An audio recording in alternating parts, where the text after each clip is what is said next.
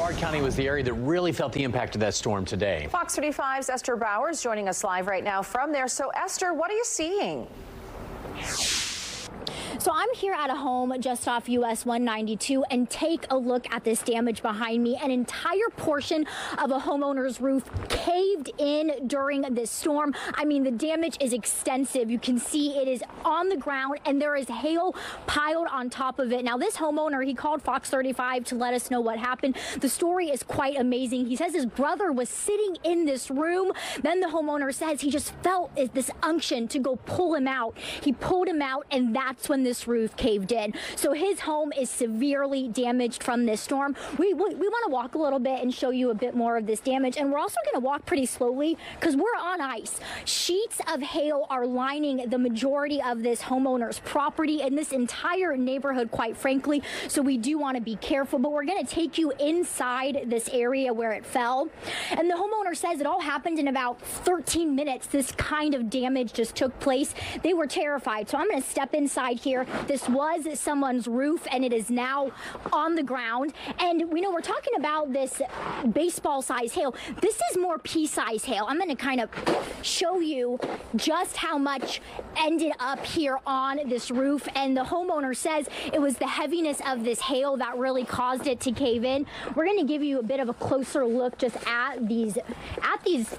chunks of ice. I mean, we're in Florida. He tells us he's been here 40 years. He's never seen anything quite like this. This is not large hail. This is more so pea-size hail.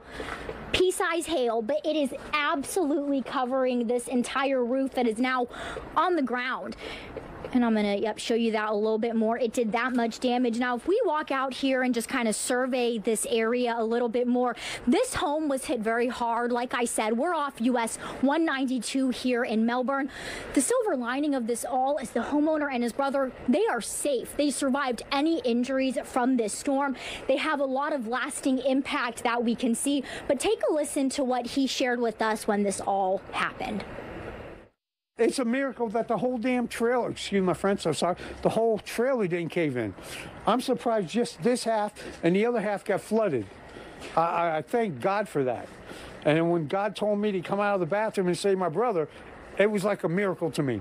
Because I grabbed him and, like I said, I pulled him out. As soon as I pulled him out, the whole roof caved in.